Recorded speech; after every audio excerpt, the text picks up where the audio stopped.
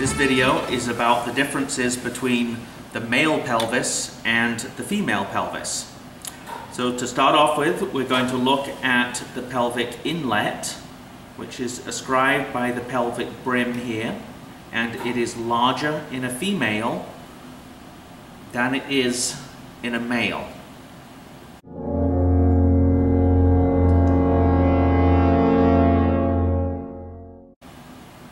Now, when we look inside, we can see the curve of the sacrum and the coccyx is in a man is much more anterior than a woman, where the curve is straight down.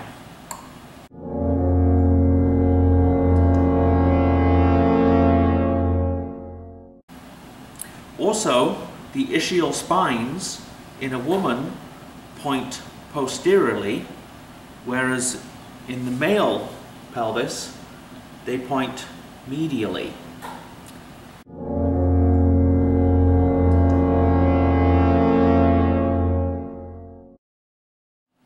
In the anterior view, we can see the subpubic angle, which is this angle right here. And in a man, it is much more narrow. In a woman, it is much wider.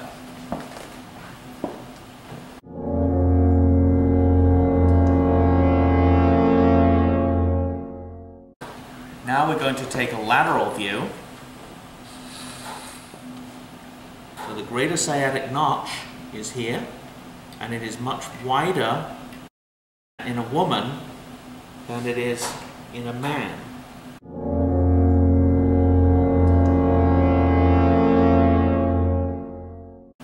And they have the thumb test, where if you place your thumb in the greater sciatic notch, in a male pelvis it'll be tight, whereas it'll be loose in the female pelvis.